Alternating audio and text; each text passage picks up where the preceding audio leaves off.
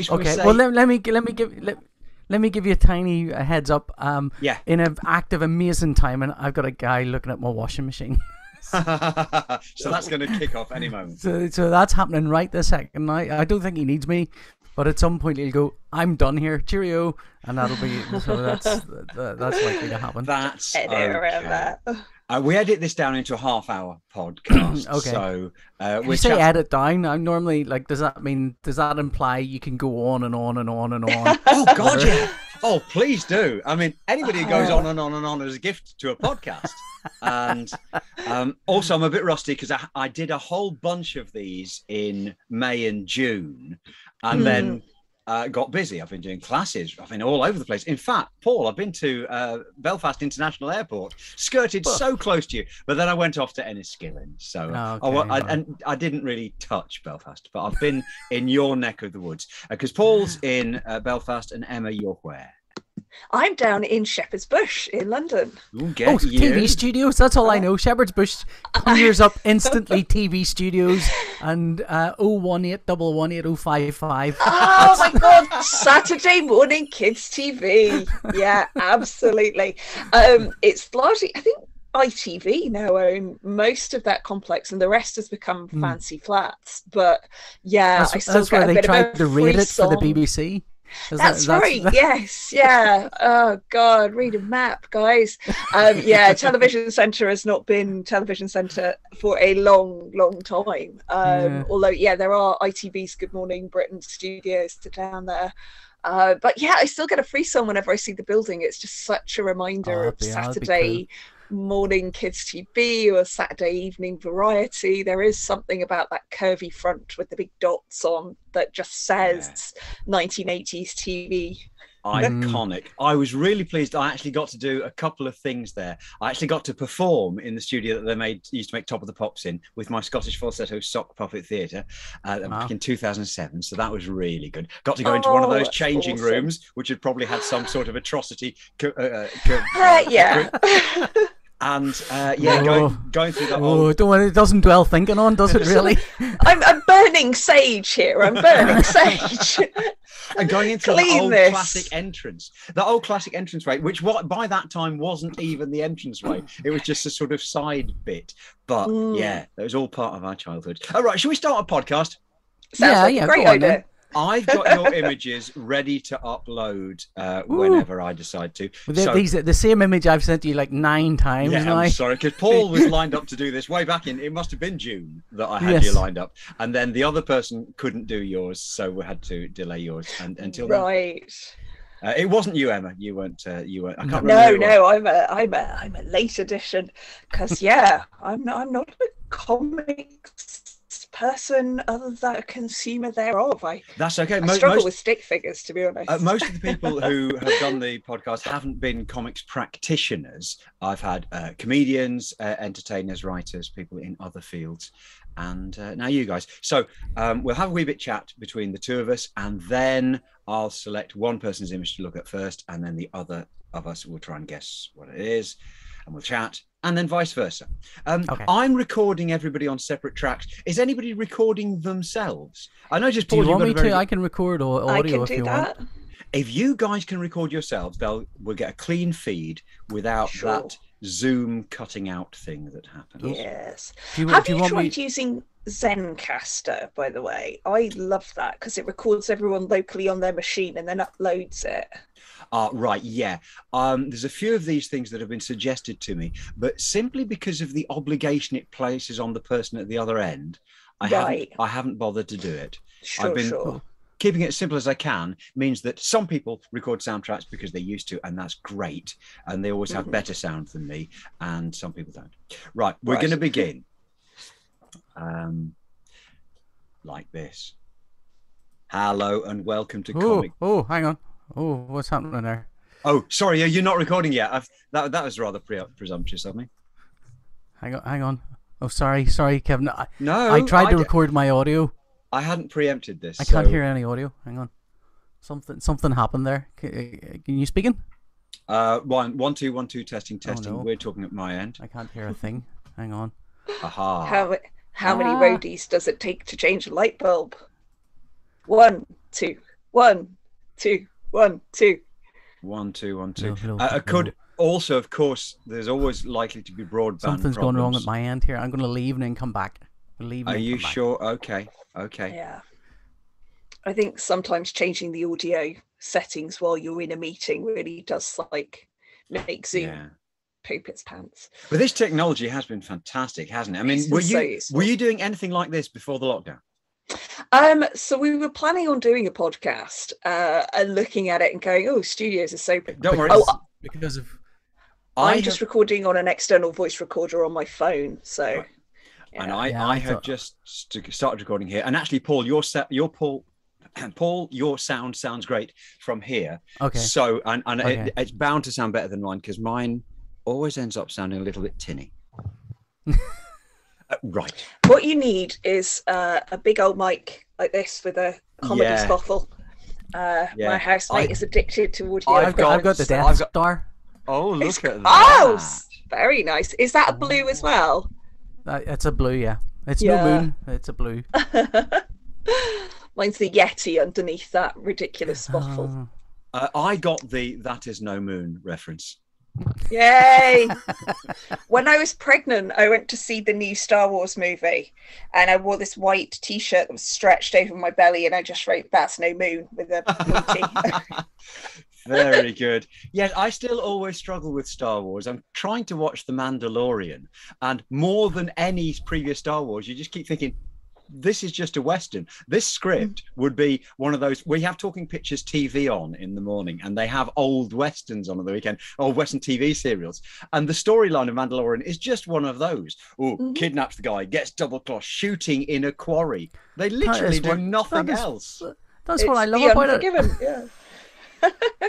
I can see why it appeals, because it is very straightforward and deliberately uncomplicated and unsophisticated, whereas I'm getting into the Marvel's universe TV series later than everybody else. Everybody was talking about these last year, and I'm now we've watched WandaVision and we're watching Loki, and absolutely loving them, and they couldn't be more complicated, and yet you realize that it's complicated, but an 8 to 12-year-old can also follow it. In fact, it's for them. But it's not insulting to us. It's brilliant. I loved how WandaVision played with the different stylistic tropes of the different eras and how immersive that felt. I loved that, and the lengths that they went to recreate the 1950s filming environment, including those enormous like Klieg lights that everyone was apparently sweating under. Reading the background of the production of it, and the big difference, because the thing I'm always comparing these things to is Doctor Who, because I'm a big Doctor Who fan, and both Loki and WandaVision did Doctor Who things, but they did them in a way that Doctor Who had done better. That way of making it kid friendly, so you can watch it when you're 8 to 12. Doctor Who has to do that, but Doctor Who, especially recently, has been guilty of either writing down, which the new series have done, or in Stephen Moffat's case, pandering to old people. You know, you have to be 50 to have understood all the references. Where with WandaVision, if you don't get the references, it's okay. You can look them up.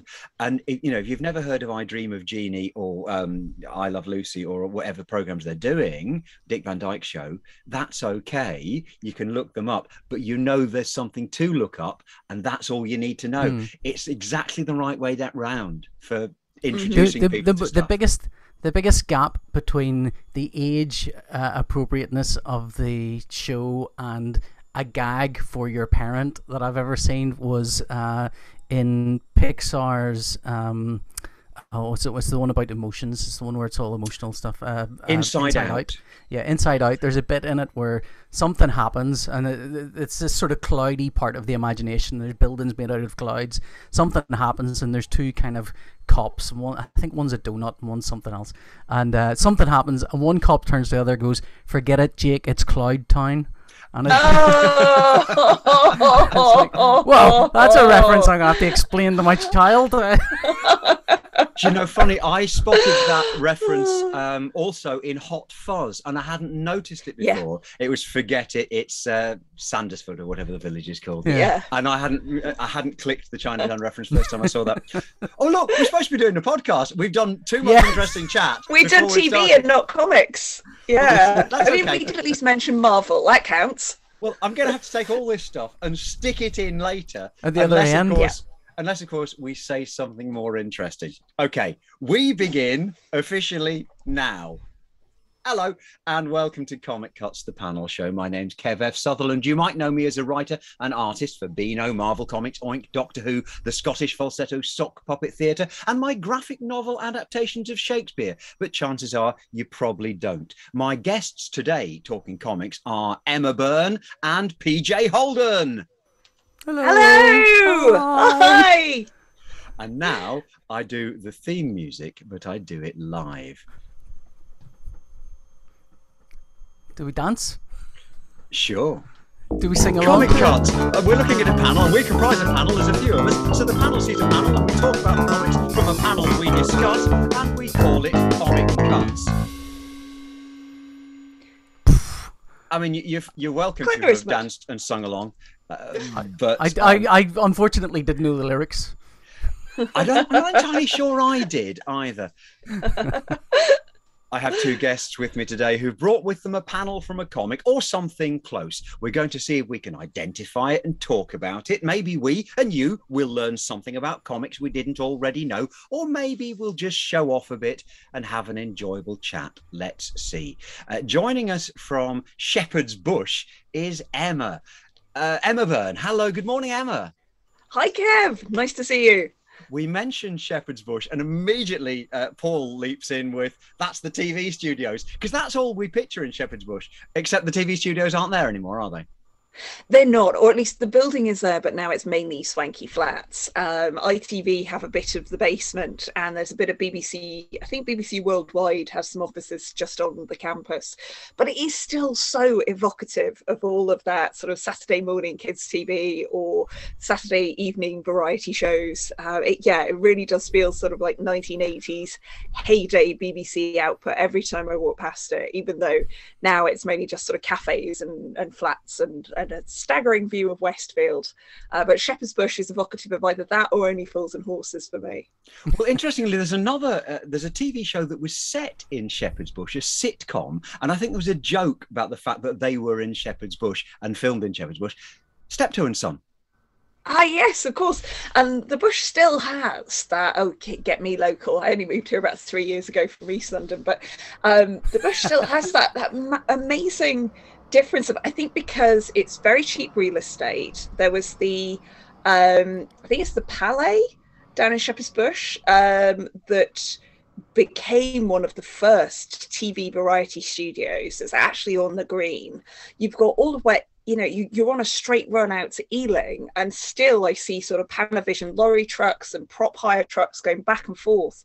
There's still a lot of filming because we're just on the boundary of a lot of old industrial real estate and just great big places where you can do filming, but not so far out that you can't get, an executive producer to get on the tube or get a cab or something.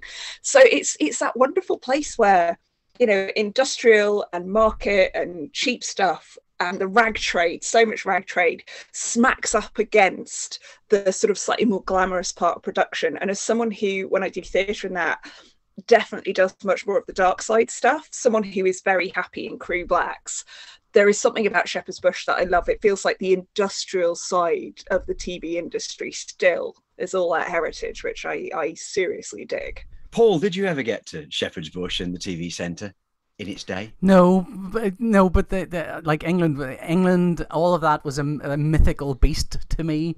Like it was, Ealing. Well, I instantly think of the old black and white Ealing comedies on BBC Two. What's really interesting, I think, is that that's all evocative of the TV and film for me from my childhood.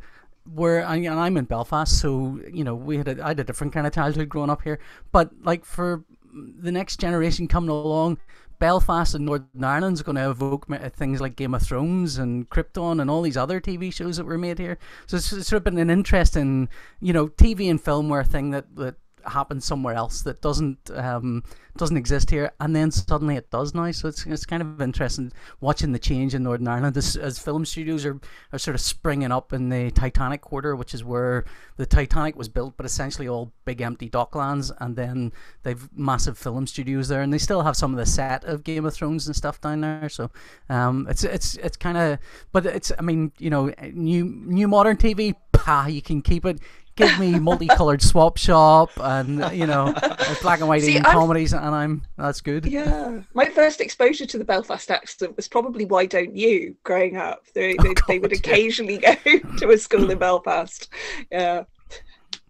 Yeah, that was a thing that I've always bemoaned, the loss of regional ITV, because they had a remit when they set up that regional ITV right at the end of the 1960s, that something had to come from all of the regional studios. So Northern Ireland had to produce something to get broadcast nationally. I can't remember what they actually produced, but they must have done something. I know. Well, I can tell you when I was a kid, I wasn't on Why Don't You, but there was a TV show filmed, and I was about 8 or 9 or something. I think I was interviewed for it. It was about aliens come down to planet Earth and go around, and they interview all these kids about what they think the world is like, so it was it was probably bookended by aliens, but it was really interviews with kids from, and I was one of the kids in it. And I can vaguely remember how embarrassing some of the things were. I'll not repeat them because they were awful, but we never got to see it because it was pre-videotape recorders and all of that stuff. So I know it was broadcast, but I've no idea what was said on it. Well, it's interesting, isn't it? We all had this childhood fascination with space age and fantasy, and there wasn't so much of it around as there is now. But both of you have gone into the worlds of science, both science real and science fiction. Now, Paul, the science fiction world. Emma, you're actually a robot scientist. You're the sort of person we used to read about. What exactly is a robot scientist? Well, I spent a long time reading Isaac Asimov growing up, and decided that I wanted Susan Calvin's job. I sort of missed the misogynistic tropes at the time and just wanted Susan Calvin's job. And I was lucky enough I spent a good few years in labs that sort of straddle neuroscience and artificial intelligence, either looking at ways of reproducing. I did some stuff reproducing the primate visual system and the various layers in that, and seeing if we could use that to help a virtual robot navigate essentially, it was like levels of doom, but whether we could get it to learn language doing that with a collaborator at Middlesex University. That was amazing. Some other stuff at UCL in the Science Museum, looking at how we learn to see how evolution has created this vast variety of sensory input in the electromagnetic spectrum. I've got to tinker with some fantastic stuff. I am now mainly a full-time writer. I haven't been near a lab in a little while. I do miss it. It's fun when I still get to volunteer for experiments, or go and just sort of lie in an fMRI tube for a bit. But yeah, mainly now I'm writing up other people's research in books about either swearing or kids, or swearing about kids. Just so I'm clear, you're a scientist who's worked on robots and not an actual robot scientist. As far as I know, I'm trying to stabbing between my fingers, but I think I'm human. It's very confusing language, Kev. Just to highlight that, flag that up. Point. I should have been using better punctuation there, shouldn't I? Because Emma, you've then taken the scientific principle and applied it to, most entertainingly, swearing. Yes. You're looking at. Is it very much the science of swearing, the application of swearing?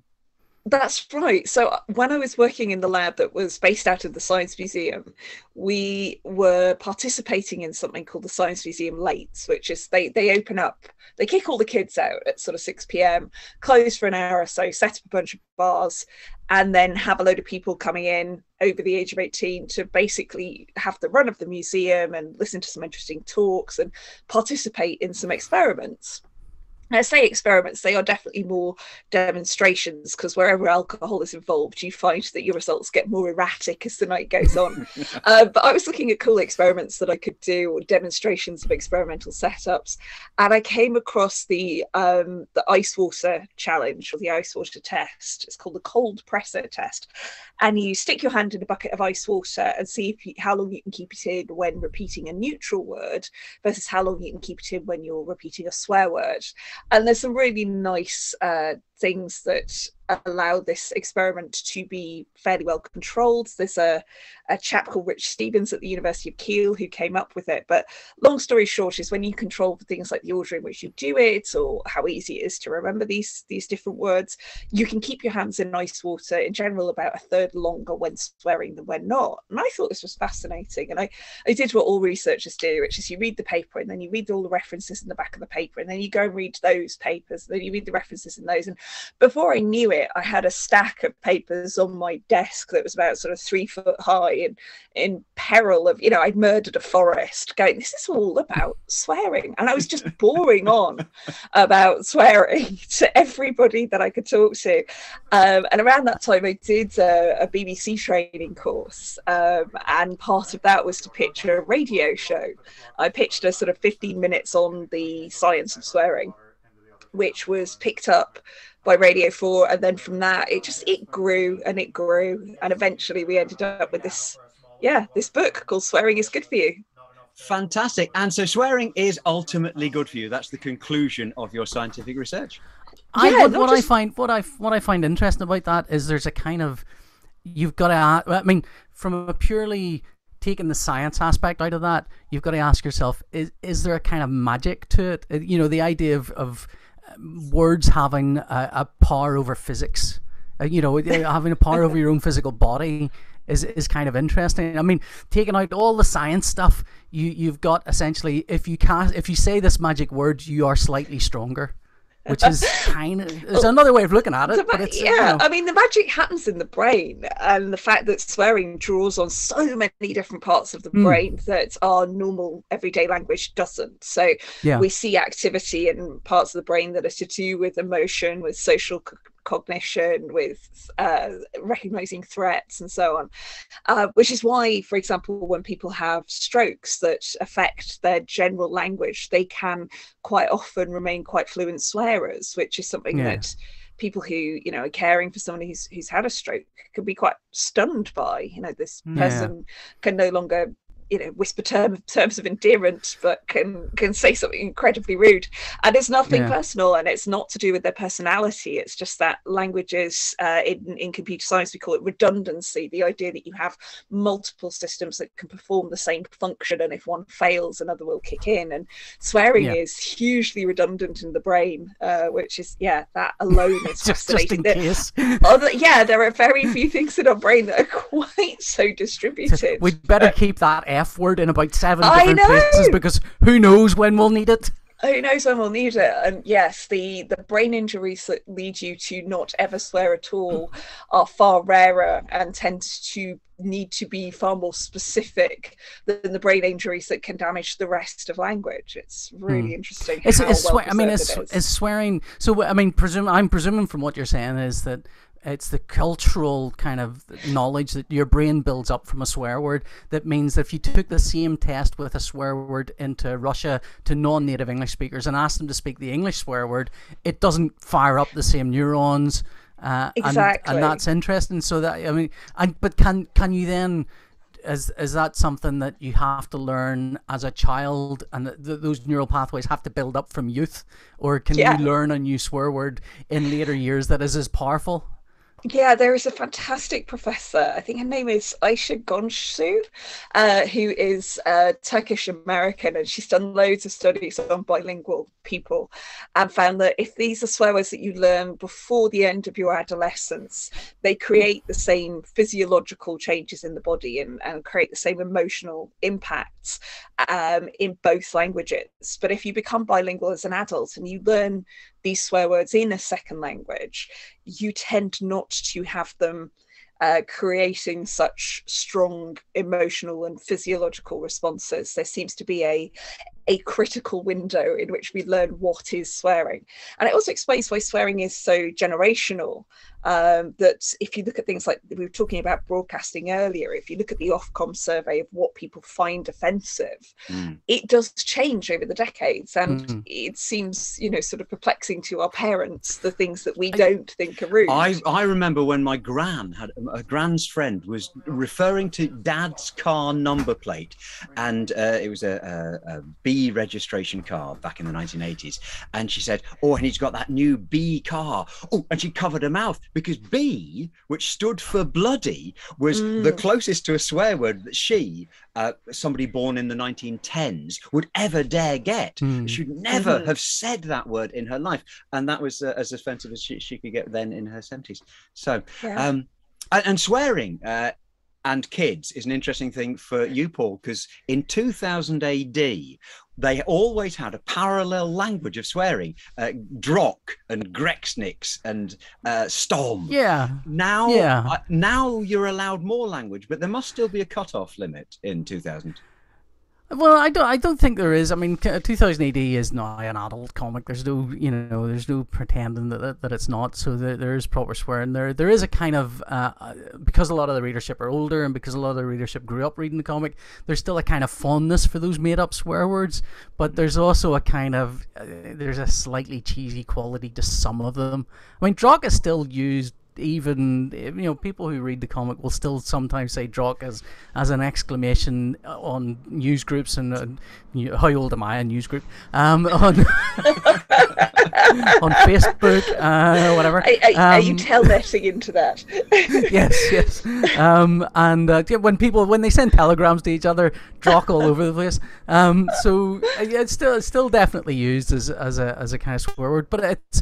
I mean, like the history of it is that 2000 AD came out of Action Comics. Action Comics was so terrible a comic that they banned it, and 2000 AD kind of went, "Ooh, we'd better be really careful." And so the only people we'll kill will be aliens. The only blood we'll spill will be green, and the only bad words we'll use will be drock and grexnix. And a lot of those words came out of not typos. Actually, came out of the fact that Jerry Finley Day, who was sort of contributing writer to it, came up with Rogue Trooper and stuff.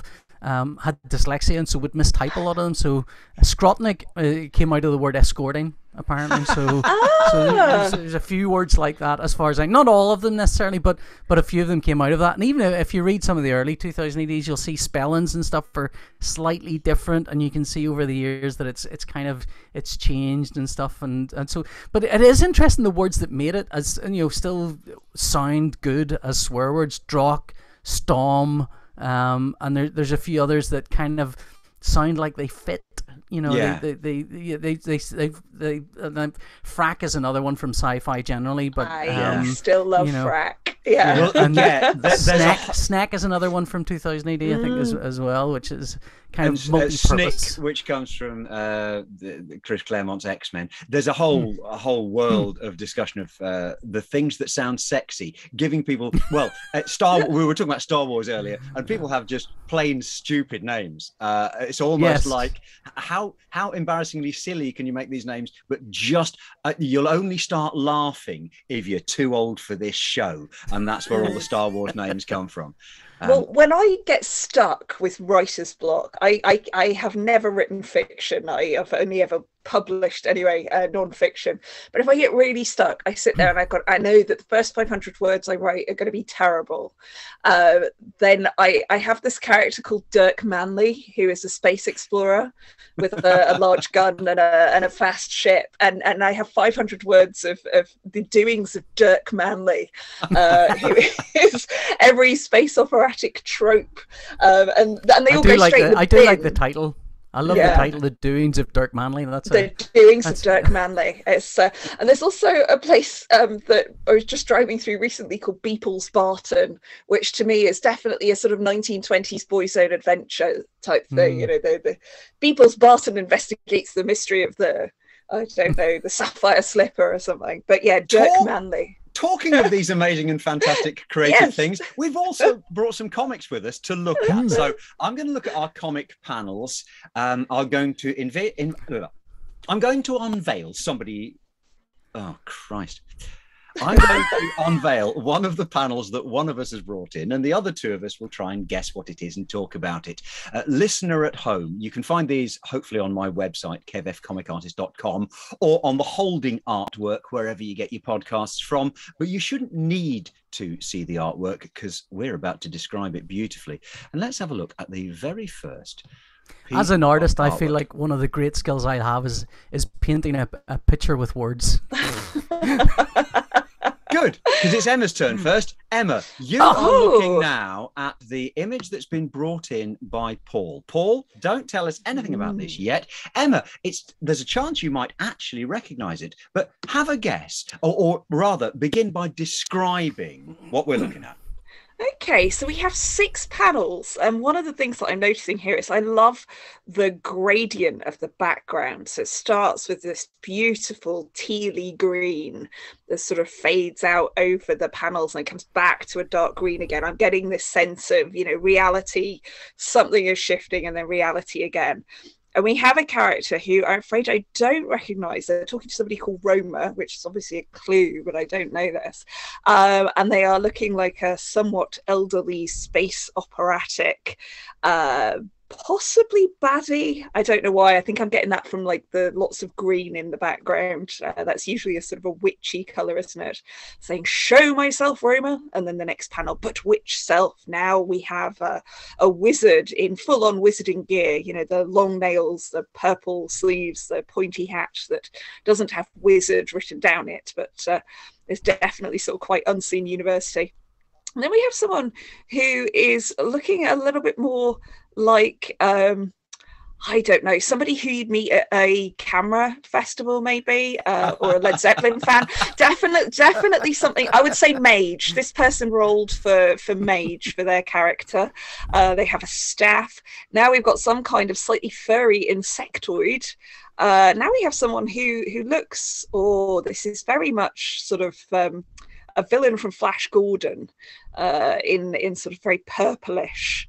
Lots of purple and green going on here. I'm loving this. Nice opponent colours. What we're seeing is somebody shape-shifting and challenging someone who has asked them to show themselves. And we're getting a sense of the real range of all of these people, but they all seem to be males. They all definitely rock a beard, apart from the insectoid one and then the person who they returned to. But I don't know who this character is. Yes, if I can step in and for the benefit of the panelologists, people who study line and drawing technique, this is a black and white line drawing that has been coloured, but because I know the source material, I can actually have a good guess at this because I own this comic. This was originally drawn in black and white, intended to be seen in black and white. It's later been coloured, and it's been coloured well, but coloured in simple colours, probably from the 90s.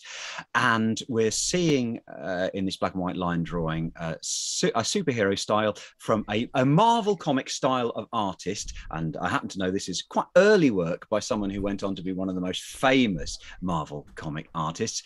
And yes, we have a modern superhero version of this wizard. Then we have a caricature wizard with stars and planets on his pointy hat. Then we have a new age wizard looking a bit like Christopher Lee with a new agey hexagram symbol on his chest. Then we've got a big insect. Then we've got Ming the Merciless meets Steve Ditko designed costume. And then finally we've got the original guy again.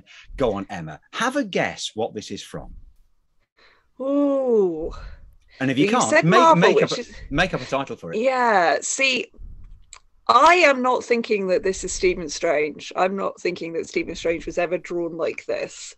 But that is the only Marvel Universe sort of wizarding person that I know, to my great chagrin.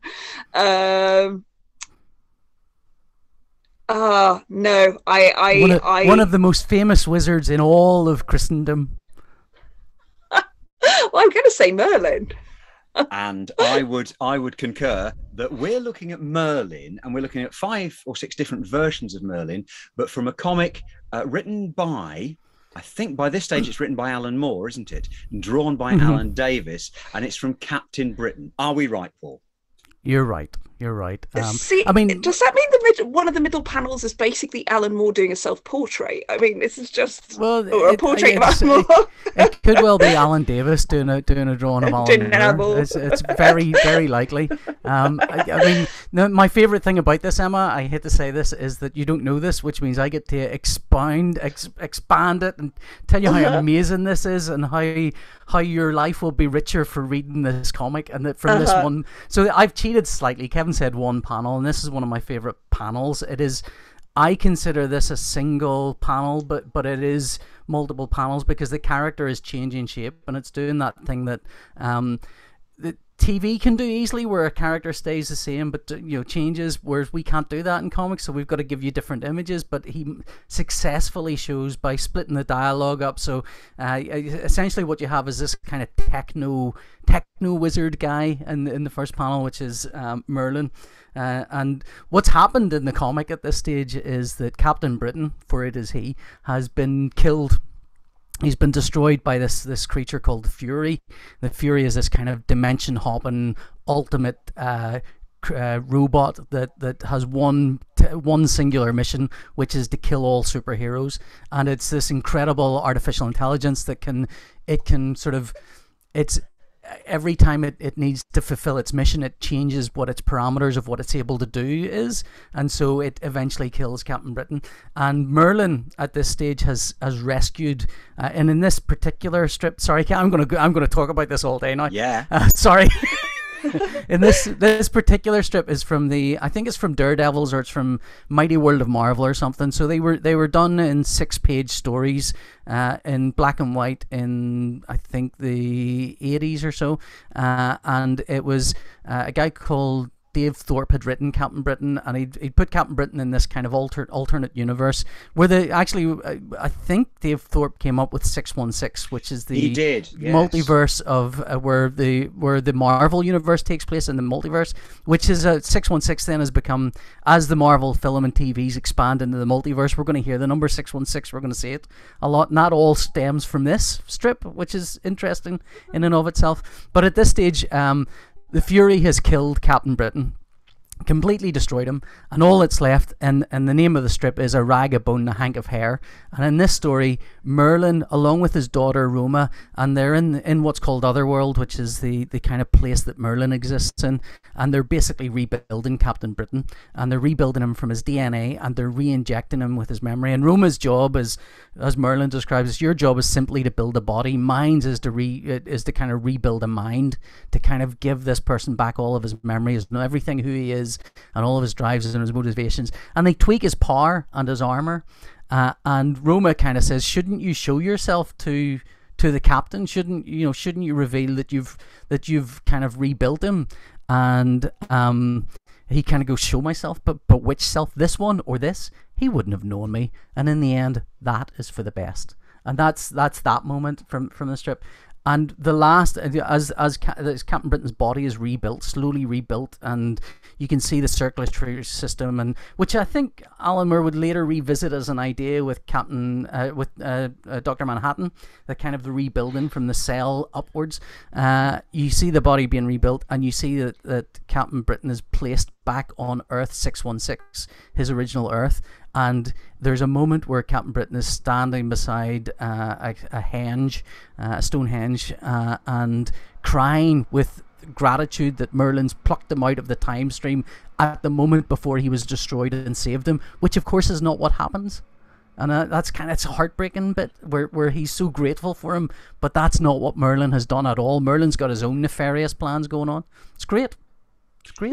And isn't it interesting, the things that were being done for the first time in comics fiction then and are now taken for granted as tropes? The time travel, the alternate realities, Earth 616, the parallel universes, things that were being discovered in science and written about in science and being dabbled with by writers. Alan Moore, I think, one of the first ones to be dabbling with these things with some sort of knowledge of the science that was going on and philosophy that was going on, whereas previously people like Steve Ditko and Stan Lee were just making stuff up.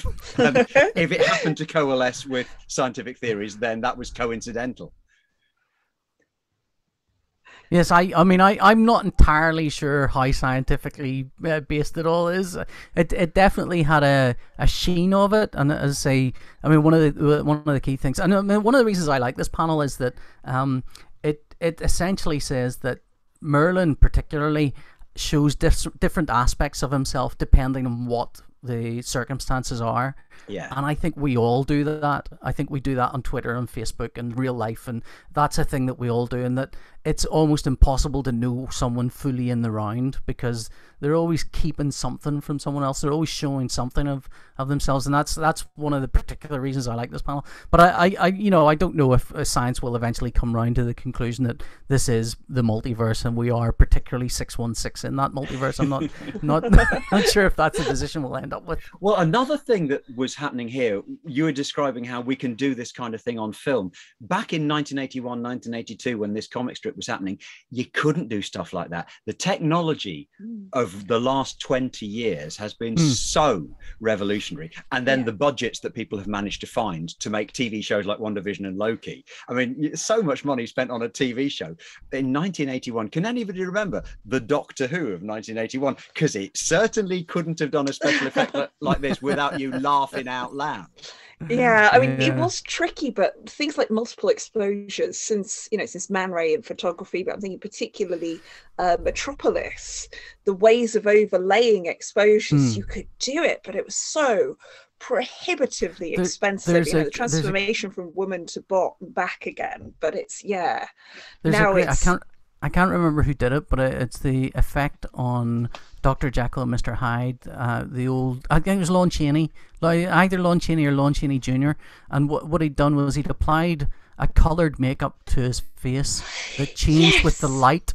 And so when they changed the lighting, which of course all looked like it, because it was black and white, and it all looked exactly the same, but when he changed the lighting, which was maybe a green to a red or something, it changed the makeup in his face, and that changed how he looked, which is an incredible effect. Even to this day, it still sort of holds up. But yeah, you're right. I mean, the thing that's been really interesting as a comic artist is to watch the slow, gradual flip between these are things you can only do in comics because we've an infinite budget, to these are things you can only do in TV because although you have an infinite budget in comics, if you ask your comic artist to draw 10,000 soldiers on horseback, you're not going to get much of a comic out of them. That's you're going to kill them by the end of that. So it's been watching that flip has been kind of interesting. Yeah, that's very true. And also the amount of money that's spent on making comics big and bright and shiny. I mean, this Captain Britain was originally done in black and white, printed in black and white, and the colour is perfunctory. I think I'm very happy. Well, it was interesting listening to focus and hone in on the colour, because to be honest, I had never even paid attention to the background colour of this before now. It had never occurred to me there was a graduation going on in the green to the sort of fading out from a dark green to the other greens, and even saying this is a kind of witchy color. That's all interesting. I kind of wonder if there was thinking like that going on, or was it more kind of, this is the color of fill that we've got on our computer right now, so let's just do this. Like, it's hard to Here's my palette. It's hard to know.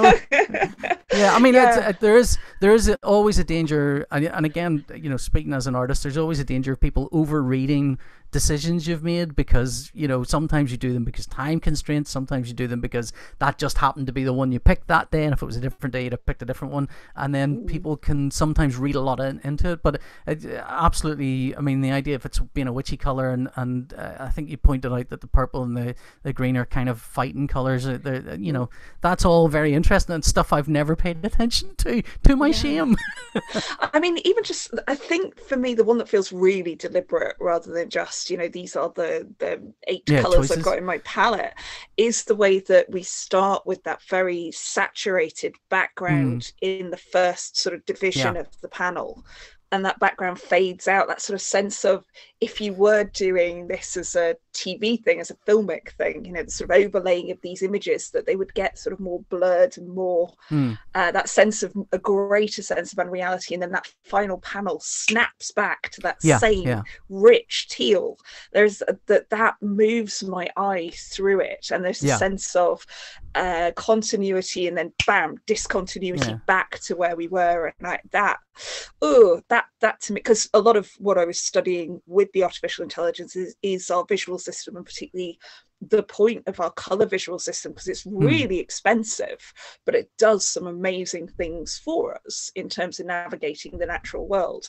And I feel something about that background gradient, that someone's gone, okay, this is where color doesn't just sort of add pretty, it does something for the storytelling. And I'm not sure if that's deliberate, but it makes me feel very juicy.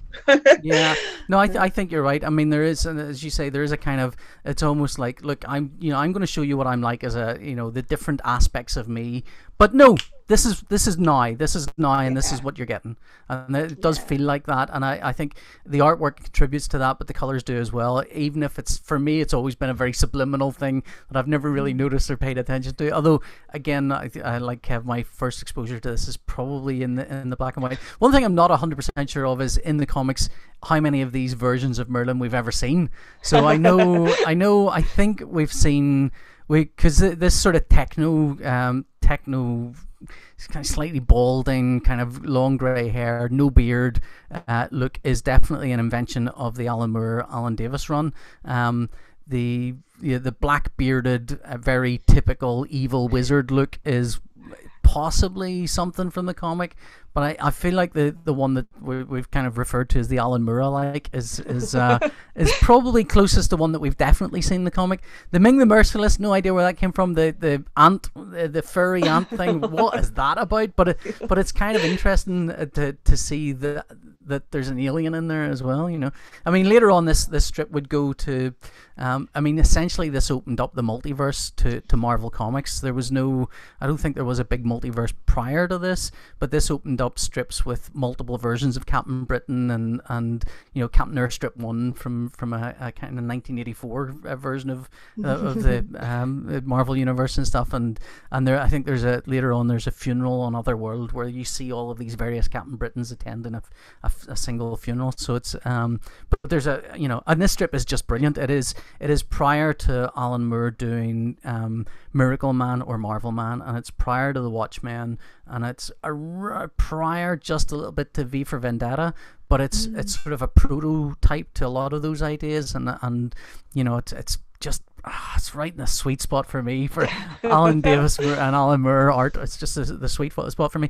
It's astonishingly hard to get, though. Really difficult to get, because at the time it was being published, Marvel UK had different licenses, and so they actually were publishing stuff. They were publishing Doctor Who comics as well, and Alan Moore wrote a lot of Doctor Who comics, and characters from the Doctor Who strips would turn up in the Captain Britain strips as well. They would turn up in both things. So there's a team called the Special Executive, I think they're called, who turn up in Captain Britain, who were also in Doctor Who, although they were a slightly different team. It was a sort of this team had a timeline where there were different team members, and so they had a slightly older team. So I think that's muddied the water for reprints. There is a collected paperback edition that I've seen in the last 10 years. So I think they found. Yeah, I have that. That's what this is from. And there's a new there's a new collected edition coming out, I think.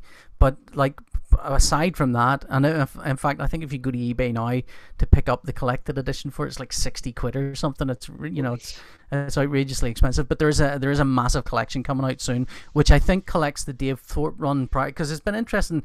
The Dave Thorpe run prior to this is kind of a lot of the right ideas, but not the execution is a bit sort of, it's a kid's superhero comic. And then Alan Moore takes over, and it's like, I've got to reset a lot of these things and then explore and play with them. And that was very much our experience at the time, wasn't it? Alan Moore taking over, because shortly after he took over Swamp Thing as well. Yes. Yes, and just the level of ability, just suddenly, it was a great time to be alive, Kev. We were a lucky generation. I often think, because you sort of forget how youthful comics is as an industry, that it's maybe 100 years old, but certainly the comics that we all think of, it's almost like pop music. you don't think of pop music prior to 1950. You know, it's 1960 on onwards. So giants walk among us now. You know, like today, particularly the Rolling Stones drummer died, and you kind of realize, wow, we are among giants. There's no. You don't realize it until they die or something happens to them. But to be alive at the time that Stan Lee and Jack Kirby and Alan Moore and Alan Davis, and when these kind of giants of the industry are there, it's a kind of wondrous. It's an amazing one of life's gifts to you that you totally take for granted. You know. Yeah, and to see the big step changes that happen in comic book creation, this period, the 1980s, has more than its surrounding decades. I think the 60s was a big time, the 40s or late 30s a big time. There's some eras which have not so much going on, and when just Alan paddling. Moore. Just Alan Moore kicking water under the feet. Frank Miller at the same time. It was quite the time. Right. Well, we've just been spending an awful long time looking at the Captain Britain by Alan Moore and Alan Davis, the panel that was brought in by Paul Holden. And now we're going to have a look at the panel that Emma Byrne has brought in. And we've focused in close on one panel, although I also have the page that this comes from. Let's have a look. Okay. Oh, I know exactly what this is from. Oh, brilliant. I thought you might. Can you guess why I chose it? To avoid spoilers for the listener at home. Well, first of all, I'll try and figure out what the the sign language is. Will I? So okay, listener at home, can I just describe what we're looking at in case you can't see these pictures? We are looking at a main central image of a silhouette picture of a man in a wheelchair grabbing hold of a man standing up who's holding a bottle that's spilling. So it's a domestic argument between. And it's all in silhouette. In silhouette, man in wheelchair and possibly younger man standing up. And above that, there are three symbols which are showing sign language symbols. There's a hand holding up three fingers, index finger, next and long. Then there's a hand holding clenched fist, but with one index finger looped over thumb. And finally, hand holding up with just index finger with thumb looped over it. You can probably read those from my descriptions. My descriptions were so good. Okay. That's palm facing outward when those, because I don't know if back of hand facing outward with three letters up is different than palm facing outwards with three letters up. I'd imagine they are, but I don't know. Right, because Paul knows what this is from, and so does Emma, we're going to show the whole page. Actually, I think I sent you a different page. Oh, you did send me a whole page. Well, that's did, rubbish. But there is a reason why, Kev. There is a reason why. I'm going back to the original because this is the one that the reader at home will see. So, right. Paul. So let me. Tell us so I'm assuming there's a little bit of surrounding. Now, to be fair, if I'd just seen the silhouette, I might have struggled to guess what this was. But I've seen the surrounding. There's little half a surrounding panel around each of it, and I can tell from the coloring and the art style what this is exactly. And it is a comic that when it came out, I think was quite revolutionary in what it was doing. The artwork is both simple and complex. It's sort of surface level, very simple, but that kind of level of simplicity is very hard to achieve. Like, it's super hard to achieve. And also it did this thing where it would break down sequences into kind of little bite-sized chunks, so it would sort of describe them very, very well. So I don't know what the sign language is. Let me put it like that. I mean, not a guess. But what is the number comic? 3. What? Oh, what is the comic? Do you want me to tell you a comic? I was going to go all the way around the houses. It is Matt Fraction and David Aja's Hawkeye. Am I right? Correct. That is right. Book 19. I had to. I wouldn't have got the book number. I had to look it up because I gave away my. I had so many copies of the trade in which this was collected, and I keep giving it away. And then it got to the point where I couldn't get it anymore, so I had to go purchase it from Comixology so I could be ready for this episode. But yeah, Hawkeye has lost his hearing in a fight. And had also lost his hearing as a child, was deaf as a child. And this is a fight between him and his brother, which is brewing throughout the entirety of this comic book. And the thing that I love is that I came to comics very late in life, and I think it was probably comics e-readers that helped me, the guided view version of it, because I didn't have older brothers or blokes, you know, male friends who would show me how to read a comic. So I was kind of taught how to read a comic by comics book apps, and I got so into it. And David Adger and Matt Fraction's Hawkeye series was the one that I think really just solidified me. I mean, I nearly brought Deadpool, and I also nearly brought The Amazing Adventures of Lovelace and Babbage, but in the end it's like, what's the one that stayed with me this long? And it's this arc in which you are made to feel like an outsider if you don't speak American Sign Language. And as someone who has always loved code breaking and has always loved language, having a comic book, a comic episode in which dialogue is usually blank bubbles in this. There's a lot of blank bubbles. The shape of the bubbles is very indicative of tone. So they're very jagged when his brother Barney is yelling at him, but there's nothing in them. Or there are other ones where the typography of it is very mixed up and there are bits that are bracketed. And as someone who struggles a little with my own hearing, that idea of something that it could be this word or that word, you having to kind of guess from context. You know, he's the son of a bench. And this is way before The Good Place used, you know, these sort of illusions of swearing, but this use of slightly corrupted hearings. And it reminded me when you're talking about in 2000 AD and the dyslexia becoming part of the slang and the swearing that's used.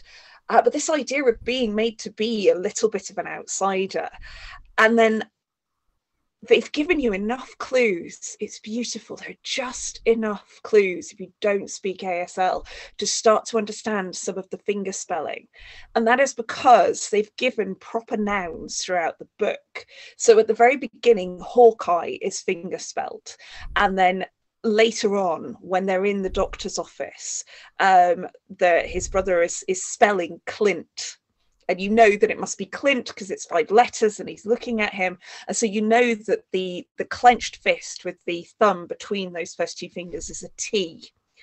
And the 3 fingers up, it does, you know, iconically it is kind of a W. And you just, what is going on here? What could be being said here? It's WTF. What the fuck?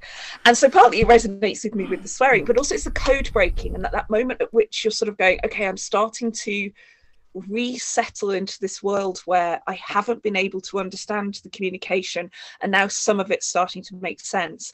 And that idea of experiencing Clint's journey of I don't understand to I partially understand to there is more dialogue in straight text later on to, yeah, okay, I can comfortably communicate now.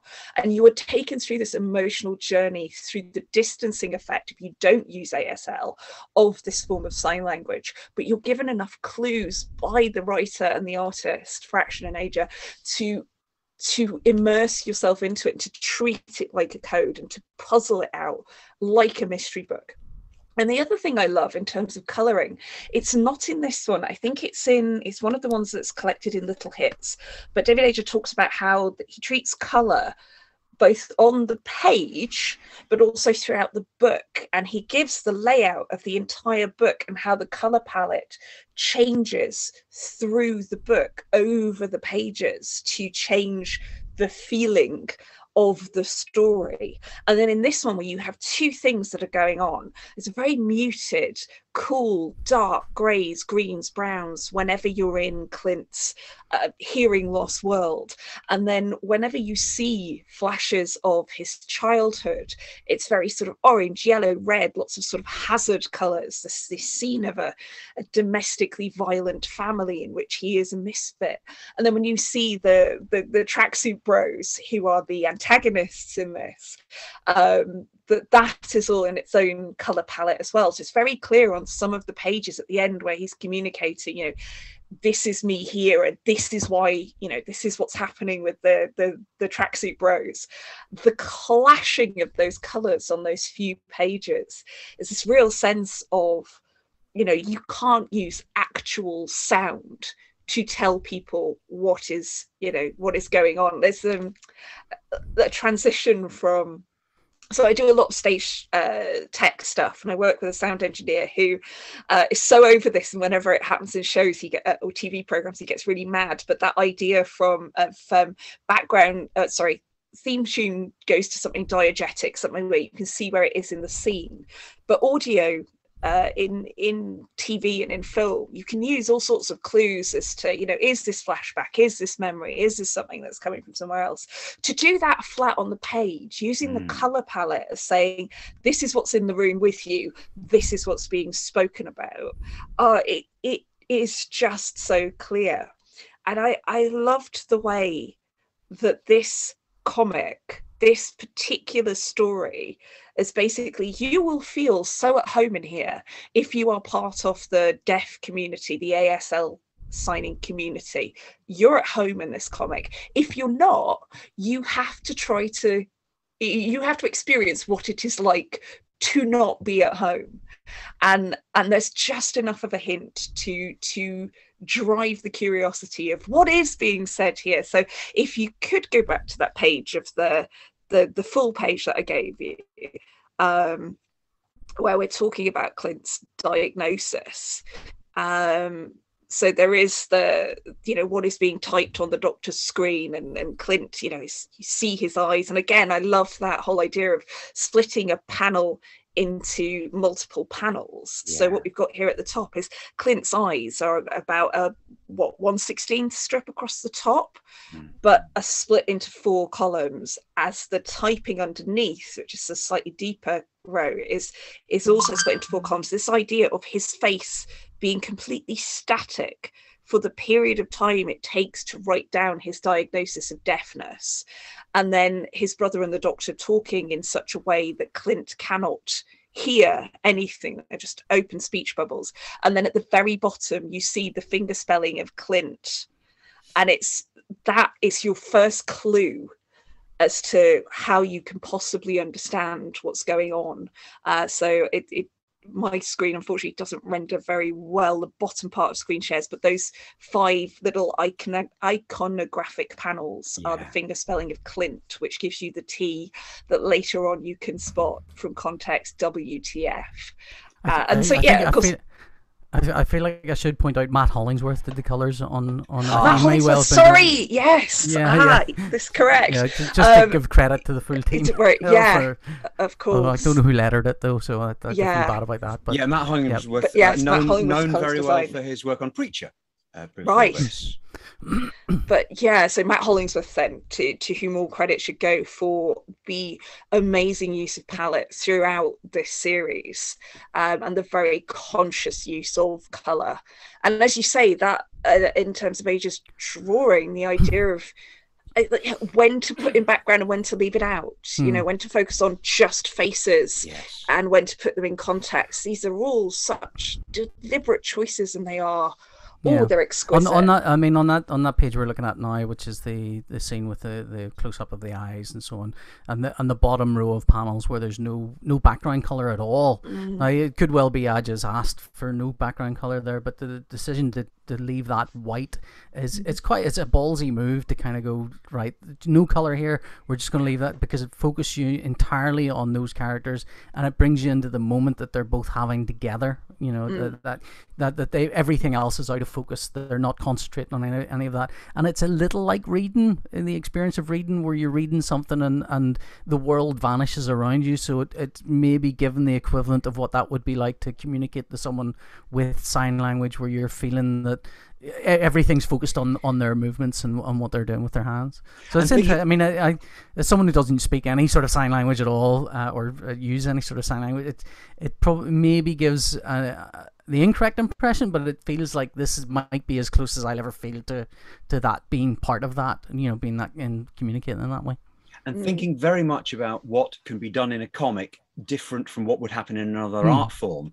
We've got the symbols for the sign reading looking very much like explanatory symbols you would get in health and security panels on Yeah, walls. a little airport. Airplane. They remind me of airplane evacuation instructions. Yeah. They integrate beautifully with how the line drawings on a page work. They're doing what line drawings on a page work. If you turned this into a TV program or a movie, the line drawings on a page would stand out because they were line drawings. And this page with its beautiful symmetry, and the symmetry is used, I can see elsewhere in the book. Again, it's something you can only do when you've got a whole load of images on a page in the way that comics work. It's using our art form.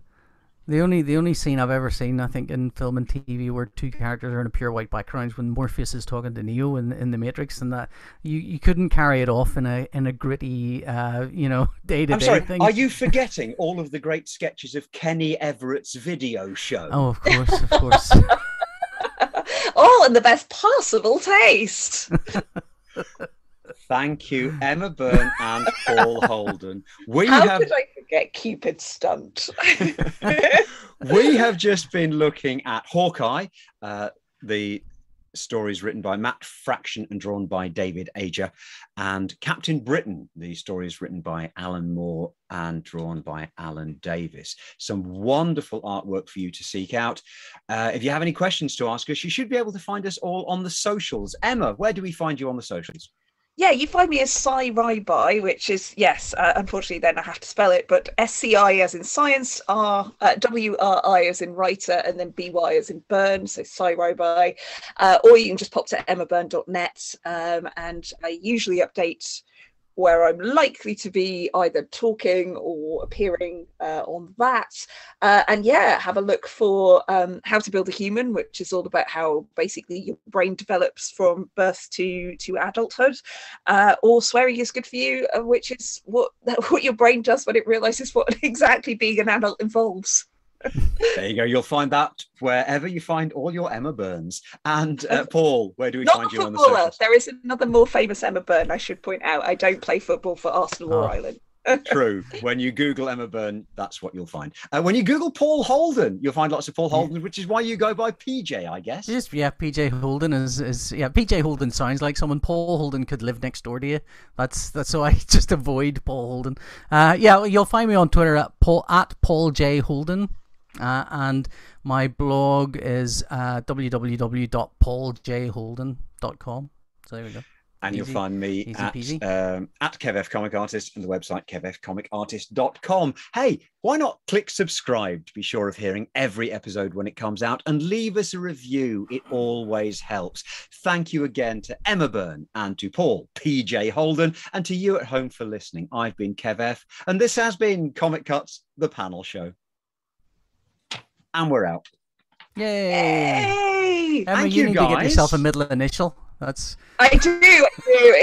I'm Emma Louise, and practically everybody in my class was either an Emma Louise. Well, half, not the boys obviously, but it's either an Emma Louise or a Sarah Jane. So even my middle initial. Such a huge Doctor Who fans, and it's weird, isn't it? Like people who were born in '74, there was a sudden spurt of Emma Louises and Sarah Janes, and I kind of about Sarah Jane, but the Emma Louises, I have no idea. Yeah, there is an Emma Louise that I knew Emma Louise Johnson, who went on to do TV.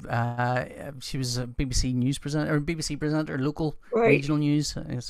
But she was I used to do drama at when I was at university, and she would corpse every time. And the fact that she's the one that ended up on TV is a constant bafflement to me. But that's the way it goes. Well, at least when it's news. I mean, was this corpsing as in about to laugh, or corpsing? Constantly laughing and gosh, not able to hold. Danger. Like you would think so. A tragic train crash in which 37 people. I say tragic. It was business people. It was bankers. Anyway, yes. Right, I'm going to stop recording now because.